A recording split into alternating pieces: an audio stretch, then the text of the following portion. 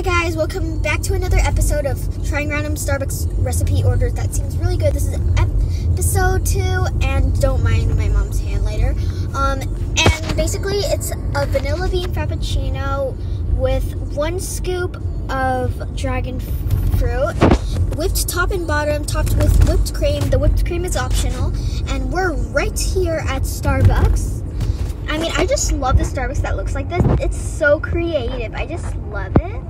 And I don't know how, but like, oh, sorry, don't mind my feet. This is so pretty. This is actually so pretty. Like, make sure to tell them to do the whipped cream on the bottom and on the top, but don't whip it on the top. Just add it on the top. And this, what, ew. I had like a disgusted face because I was literally eating the paper, and it's kind of ruining the whole entire point of the paper straw, even if it's a plastic straw. And I finally got it.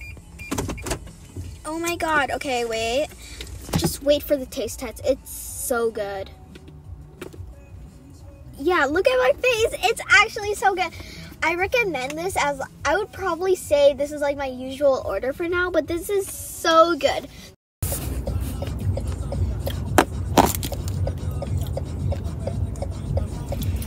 That's actually so good. Wait. Okay. This is one of my favorites. Yes, it is one of my favorites, but the part I hate the most, I really hate this part, is the seeds. I really hate it. I just don't like the taste, and I'm going to be passing the iPad to my mom and see how she feels. I like it. Okay, love you guys. Bye.